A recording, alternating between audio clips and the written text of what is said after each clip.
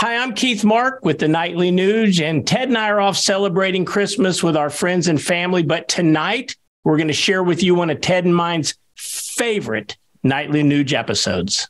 Welcome to the Friday free-for-all edition of the Nightly Nuge. Ted, how are you doing on this fine Friday during the fall hunting season? I'm doing so good, it's kind of crazy.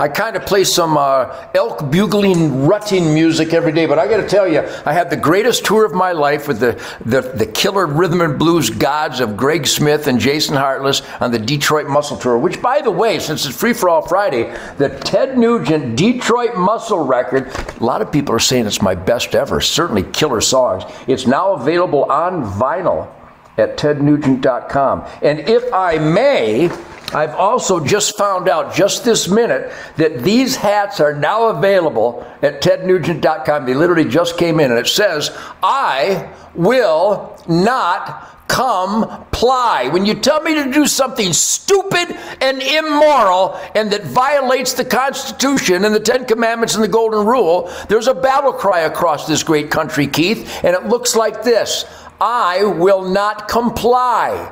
And that's available at tednugent.com. So get the ultimate gift for people who are raising hell like we're supposed to be.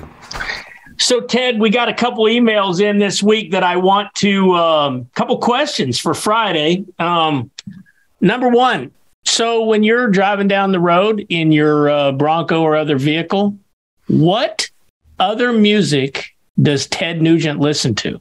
You know, I still celebrate that middle finger on fire of Little Richard. I mean, just put on Long Tall Sally or any of the classics by Chuck Berry or Bo Diddley, James Brown, Wilson Pickett, Stax Volt. I met the incredible Steve Cropper in Memphis on this tour this year during the Detroit Muscle Tour, and that was the guy that wrote Knock on Wood, Soul Man, Midnight Hour. Steve Cropper wrote Midnight Hour. So these are the classics that I still love to listen to. I love to listen to some of the new stuff by the Foo Fighters, but I'm waiting for the guitar solo crescendo, and it never comes. So I still like to listen to ZZ Top. I love to listen to James Brown live at the Apollo, but let me optimize why my music is always fresh and vibrant. Because when I'm not, every day I get in my man cave cuckoo's nest and I grab a Gibson Birdland, plug it into some amplifiers and experiment with sounds and noises and textures and vocalizations. Because my music is so raw and uninhibited, dare I say ferocious and irreverent and sexy, is because I escape from the music. So I do not intentionally listen to much. Now, when I'm driving my Hellcat, I like to listen to that Mopar horsepower. When I'm driving my big Broncos, I like to listen to that Roush Yates horsepower. But when I do turn on like Ozzy's Boneyard, thank God Almighty, they play the Fred Bear song. And when the Fred Bear song comes on, all my vehicles go faster and I get goosebumps. They play my songs, and I love the classics by Aerosmith and Montrose and Sammy Hagar and Van Halen. I like all those grinding, high energy, even Judas Priest, which people call heavy metal, but Judas Priest's best stuff is rhythm and blues oriented, grinding, funky stuff. So that's the kind of stuff I listen to. But most of the time, in order to cleanse my soul, I get my Matthews bow and head for the swamp like I did this morning for 4 hours.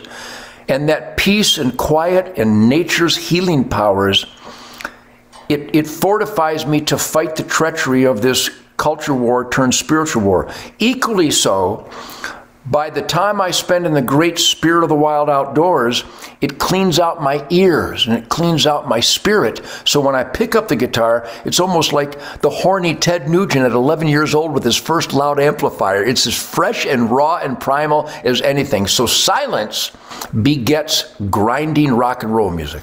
All right. One more here from a young fella named Ronnie. He's 13. He lives in the state of Oklahoma, and he wants to be a guitar player, musician. What advice do you have for Ronnie to become a guitar playing musician like Ted Nugent? Well, number one, you got to be clean and sober.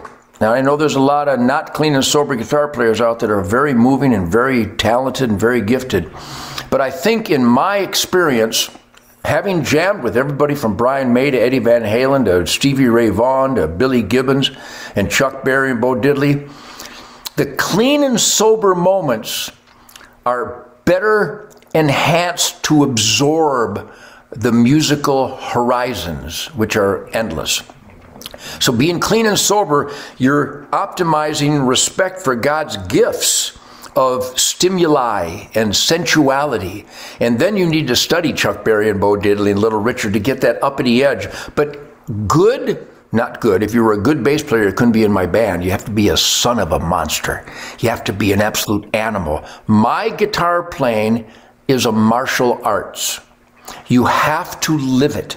You'll never be a great archer unless you shoot all the time and make sure that your spirit is one with God's gifts to create the defined path of your arrow/life. When you play the guitar, don't have too many minds. Let it be stream of conscious. Let the Spirit guide your hands, and you'll stumble for a long time, and that's very discouraging. Don't get discouraged.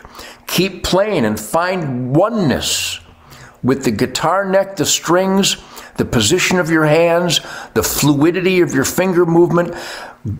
Tiger Woods didn't just pursue good golfing. He approaches it like a martial arts. Michael Jordan approached basketball like a martial art. Parnelli Jones approached Baja racing like a martial art. I know they did. So my advice, especially for guitar playing, but it also applies to welding, teaching, parenting, farming, being law and order. Approach it with all your mind, body, spirit, heart, and soul, and focus like an animal on that musical moments while you're pursuing guitar sounds, noises, melodies, rhythms. And if you do it that way, you'll be very, very happy. Because if you look in my eyes, I'm very, very happy. That's awesome, Ted. Well, tomorrow, there's been a big announcement in the outdoor world involving Ted Nugent, involving Spirit of the Wild, involving where you're going to be and what you're up to. So if you come back tomorrow, we're going to have a huge announcement from Ted Nugent on the weekend edition of the Nightly Nuge, where there's absolutely no fake news.